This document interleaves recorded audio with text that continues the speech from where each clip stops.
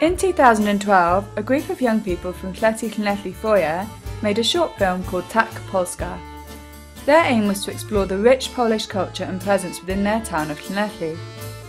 Thanks to generous European funding and help from many people, including local cultural expert Paolo Piana, at the end of 2013, we were able to take those young people, many of whom had never owned a passport or been on a plane, to the beautiful Polish city of Gdansk, to explore Polish culture further.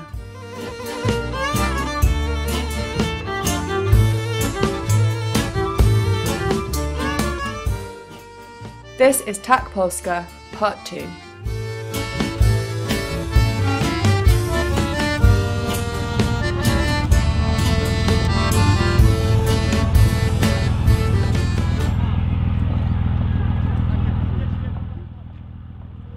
The city of Gdansk is located on the river Motlawa, a river whose waters have helped shape the city's life and development for centuries. So naturally, a river trip was first on the agenda.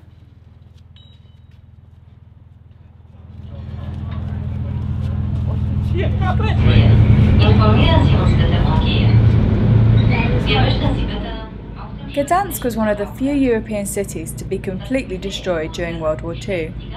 Although the most important town buildings have all been rebuilt, there is still much to be done, and we caught our first glimpses of the devastation along the riverbank.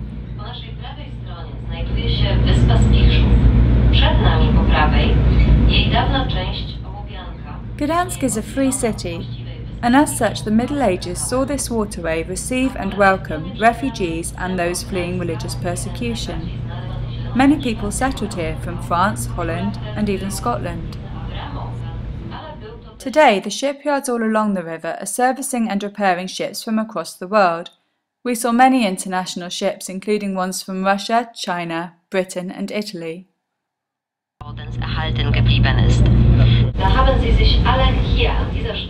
The boat trip took us out to Westerplatte, where the Motlawa meets the Baltic Sea.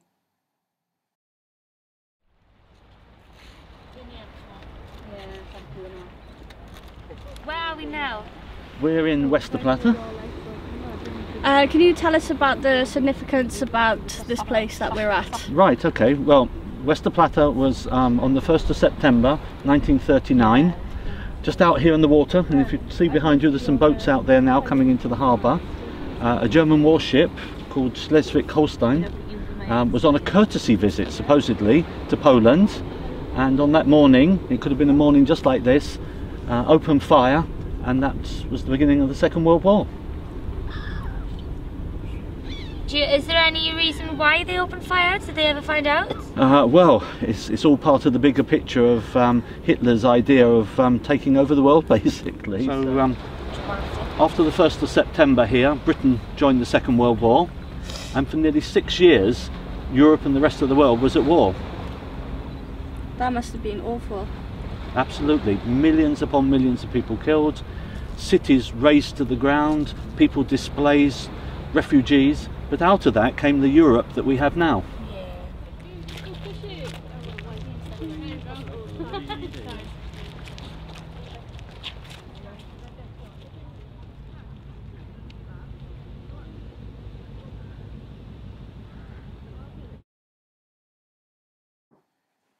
As we walked along the waterfront and into a wooded area, we came across some more reminders of the war, and it was hard not to feel moved. Right, well, earlier Summer asked us about were there any buildings left, and just behind us there's an observation tower, and now we've come across a bunker. We've had a look inside, there's nobody still there, but you can see, imagine on that morning when those shells started hitting, the panic that people were feeling. It's a bit eerie and creepy around here.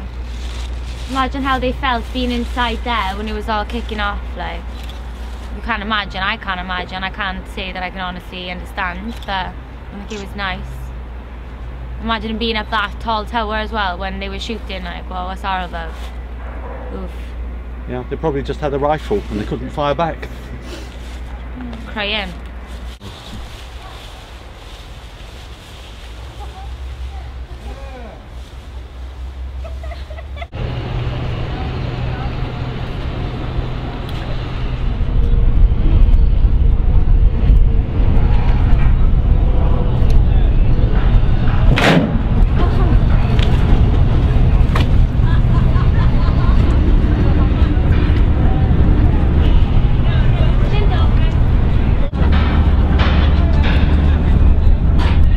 go back onto the boat. You can see now back through the river Gdansk.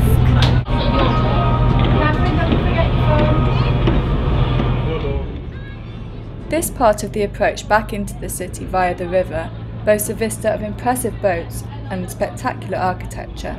It's hard to imagine that just 70 years ago it was all rubble. There are, however, reminders elsewhere.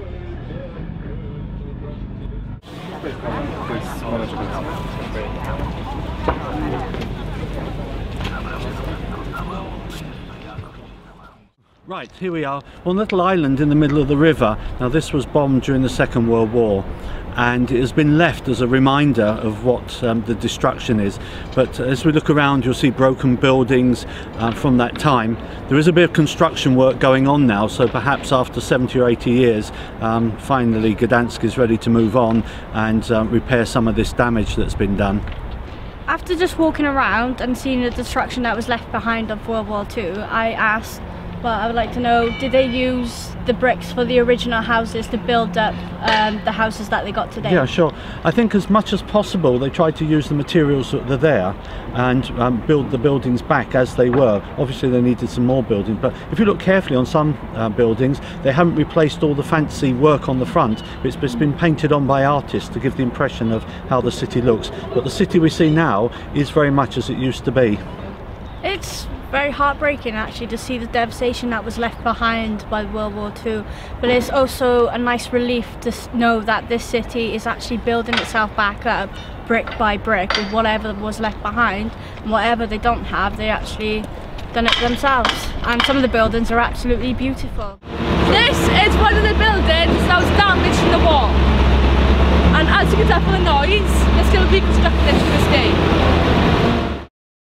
The next day we paid a visit to Gdansk shipyard. It was here in August 1980 that Lech Walesa led a revolution to demand democracy and freedom from communism. This 42-metre-high monument commemorates those who were massacred during protests which happened in the decade before the revolution. Well, here we are outside the museum at the Gdansk shipyard. And I can remember watching a film of this place 30 years ago when people were dying here and being attacked by their own armed forces and police with water cannon and tanks. And what they were trying to do is establish a free Poland that was free of communism and where workers and the rest of the population had the rights that we take for granted in Western Europe today. And of course the revolution was successful and eventually led to the breakup of the old communist regime in Eastern Europe and in fact in Russia itself.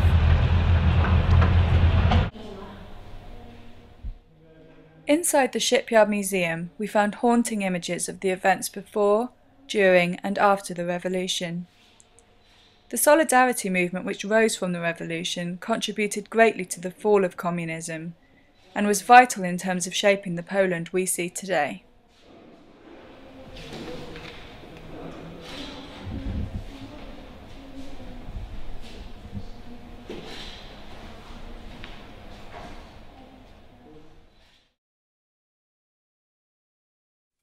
We decided to take a look around the part of Gdansk known as the Old Town.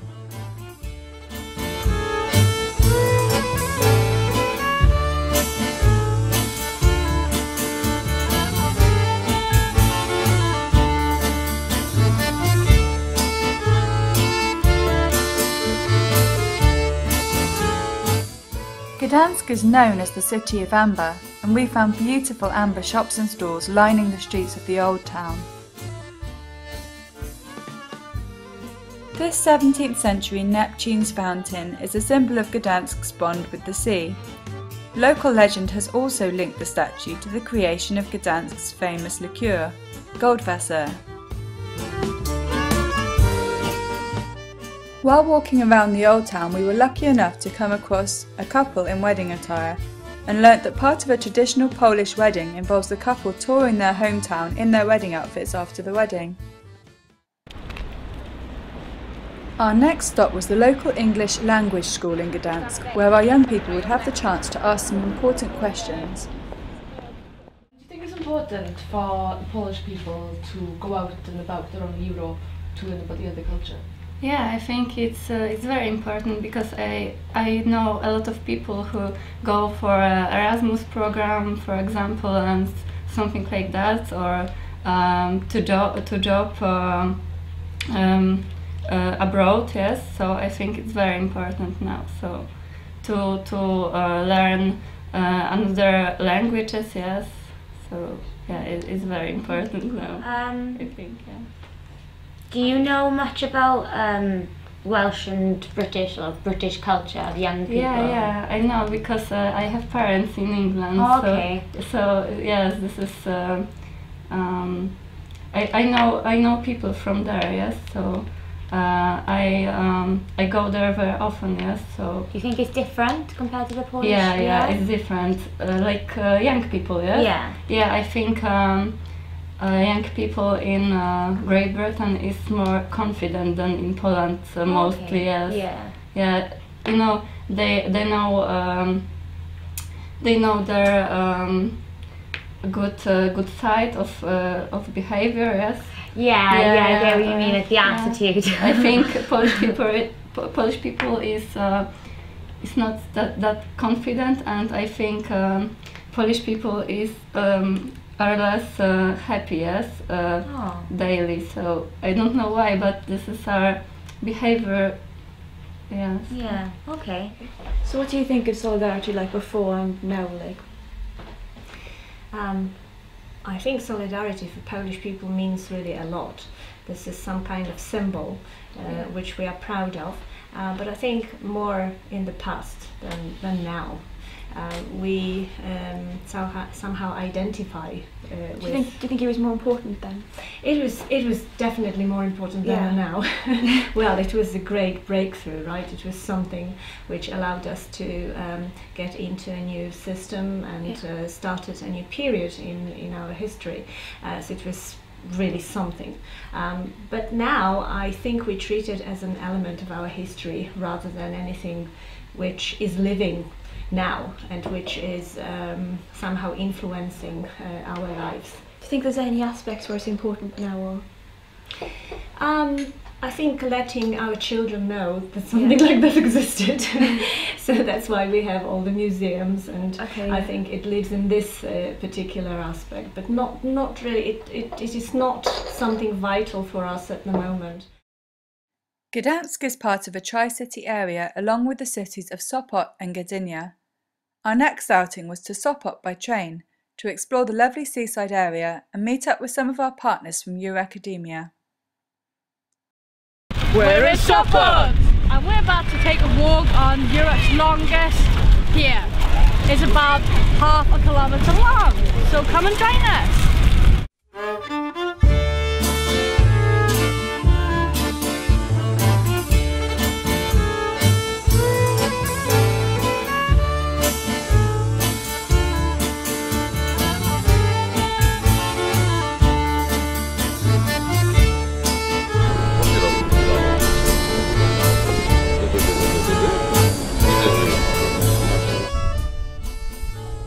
Sopot Pier is an impressive 511 metres in length, the longest wooden quay in Europe.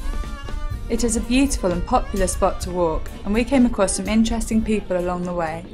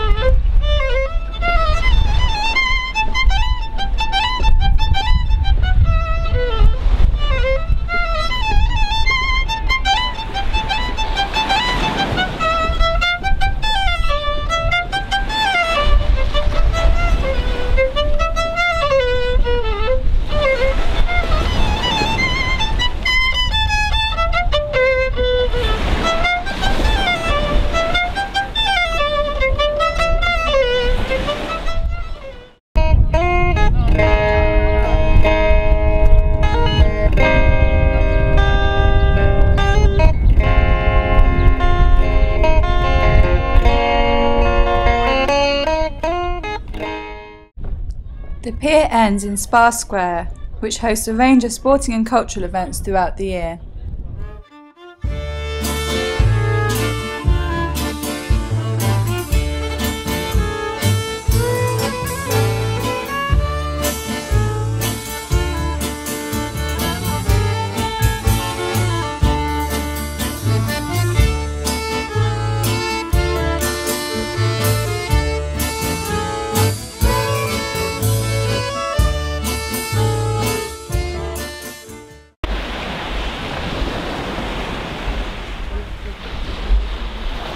Okay guys, so you said we're on the beach here. We've all seen Llanelli Beach. How does it compare?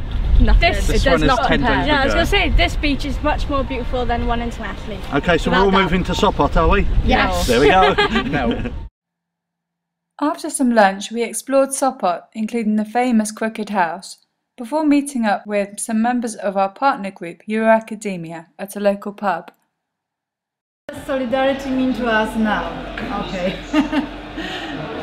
Solidarity nowadays, it's the concept which is very broad. It's solidarity, I think, mainly with Europe, because now finally, after so many years, we are a part of Europe. So I think we feel solidarity with the European Union, and we feel a part of the European Union. That's in a very broad European sense, but also solidarity with the poor, solidarity with people who are unemployed, solidarity with the less fortunate ones, and so on. I think that solidarity is like open our heart for different tradition, different culture, different countries, for people. We are open. Do you think that religion plays a big part of the people's lives in Poland?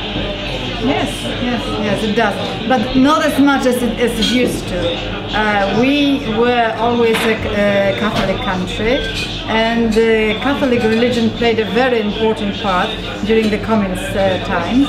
And our Pope, as we call him, Pope John Paul II, well, he's greatly admired in Poland, and is a saint now, as you know. So religion was, in those days, religion was a part of our rebellion against communism. Nowadays, religion is becoming less and less important for younger people. How do you feel about Poland being promoted as a tourist destination? I think so much should be done about it, because I think we are an undiscovered land. Poland has got so much potential. It's such a beautiful country, and it's still relatively cheap. I think people in Western Europe don't know about it. So a lot has to be done about Poland being promoted as a tourist destination. During the final stage of our trip, we were able to visit the aquarium and board a World War II destroyer in Gdynia, and had the wonderful opportunity to visit Gdansk University, where we had the chance to meet young students and take part in a radio show. They came from far away, they have chosen Poland, and now they want to make a movie in Gdańsk. Przemysław Toczek, this is Sunday student, and these are my guests, Catherine. Hello. Samar. Hello. And Aaron. Hello. Hello. So maybe we'll start with some questions. Yeah. What are your first impressions about Poland? Oh, we love it. It's a very pretty city. I never want to leave. Really? You would like to change your country for living in Poland? Definitely.